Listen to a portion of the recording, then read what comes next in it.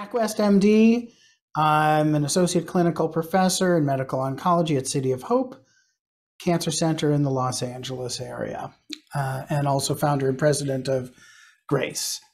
Isabel, can you tell us who you are and what you want?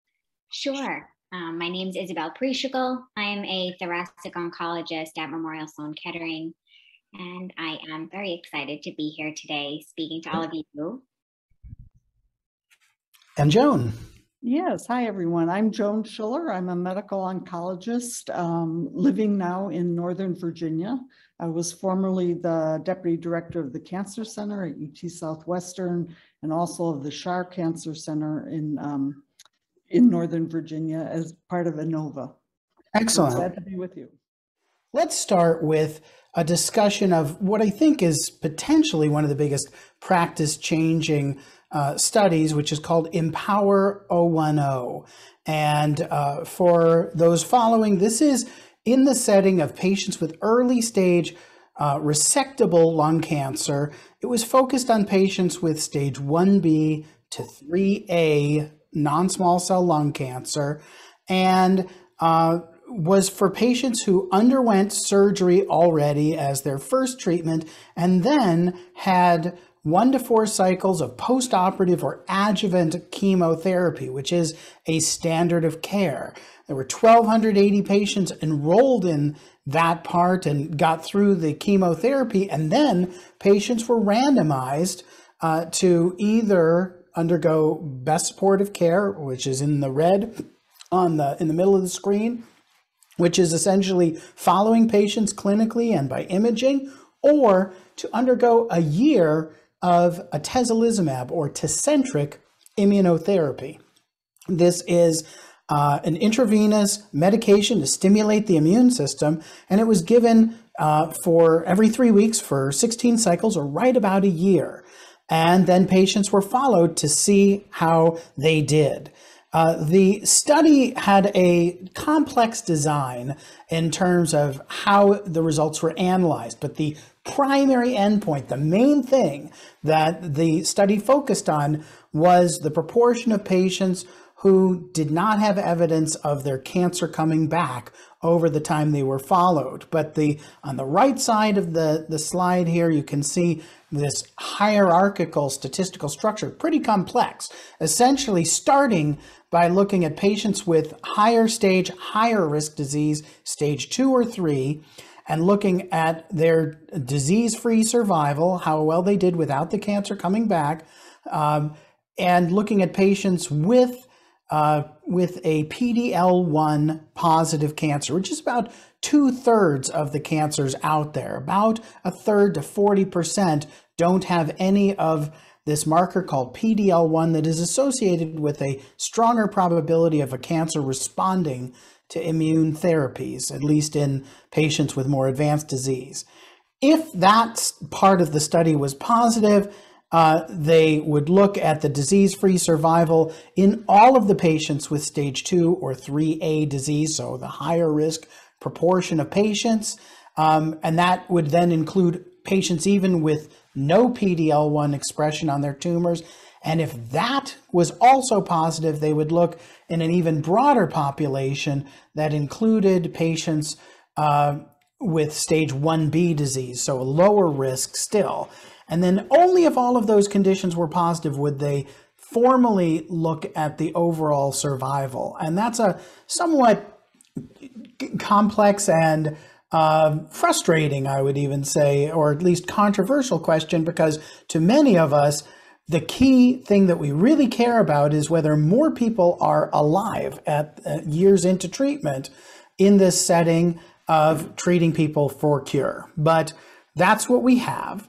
And what we saw, and this goes back to the initial highly visible and anticipated study presented at ASCO, was a significant difference favoring the patients who got the year of immune therapy, about a 2/3 better chances. This hazard ratio of 0.66 means that about a 34% improvement in the chance of being alive at a given time point without the cancer coming back in patients with PD-L1 positive cancer and higher risk disease.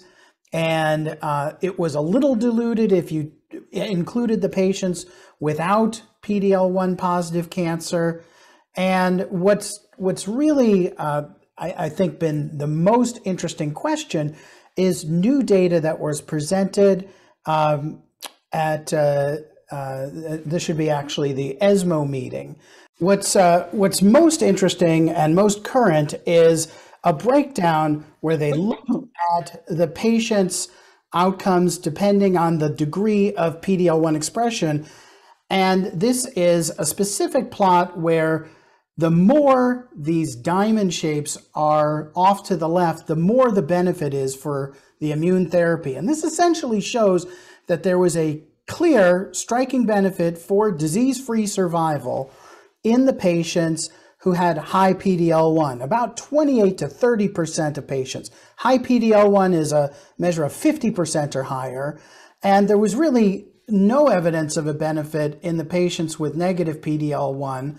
And when you look at the patients with low PD-L1, that 1 to 49% range, they are very likely to be included in an FDA approval, but the benefit doesn't seem to be nearly as striking in these patients. And so I think we are going to end up soon with an FDA approval for giving this agent, atezolizumab or Tecentriq immune therapy, for up to a year in patients who have undergone surgery. Ideally, they will have had chemotherapy. And the approval, I think, is going to be for patients with any PD-L1 expression on their cancer.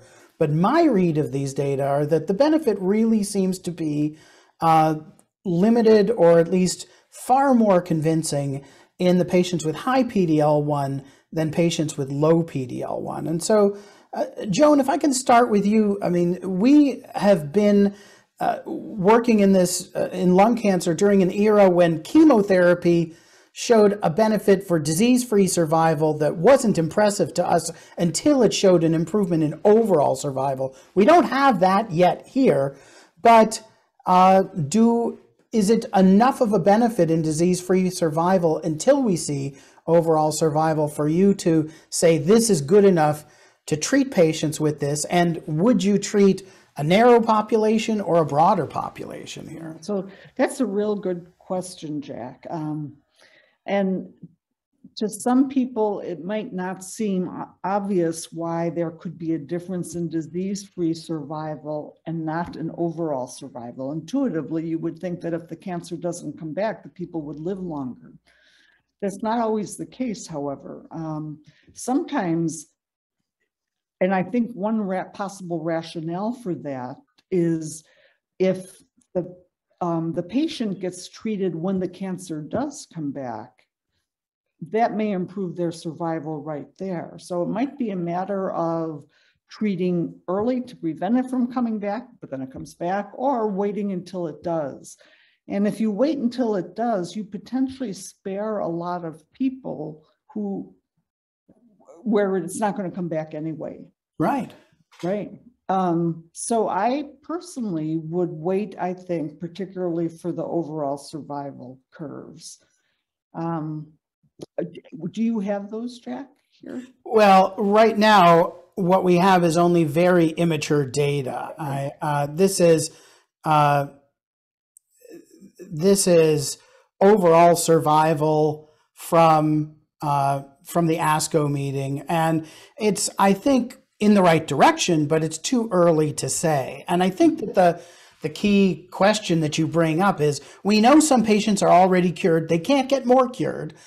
You're talking about a year of therapy that is generally well tolerated, but immune therapy can sometimes have lasting and occasionally serious side effects. I mean, people may have long-term thyroid dysfunction or diabetes or rarely serious issues.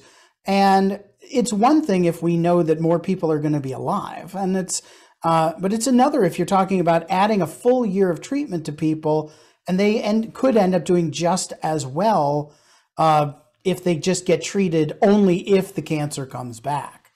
Not to mention the cost. Not to mention the cost, yeah. Yes, and for I think that as physicians, we sometimes forget to discuss that. But I recently had a family member who came down with cancer, and so all of a sudden my family was faced with this. And you'd be surprised with the deductibles and the co-pays. It added up really quick, and this is not going to be a cheap treatment by any means. No, I'm sure it's 200,000, 250,000 for the year. So yeah. Right.